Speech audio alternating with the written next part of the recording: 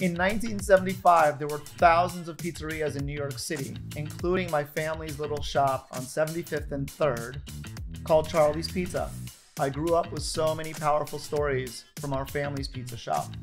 The pizza was delicious, but ultimately it was my grandfather Adam and my uncle Miu's drive and their passion that kept the shop open and ultimately very successful. I'm Ilir Sela, and I'm the founder and CEO of Slice, and I've been fixated on that passion and drive ever since. Inspired by my uncle and my grandfather, I helped launch America's largest network of mom and pop pizzerias, 18,000 locations and growing so far.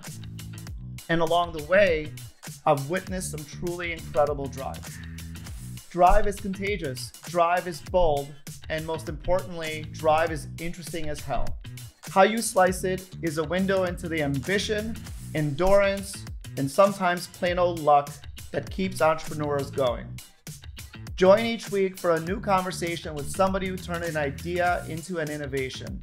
It'll be unreal stories, big mistakes, bigger wins, and occasionally a little pizza talk. Subscribe to How You Slice It on Apple Podcasts, Spotify, or however you like to listen.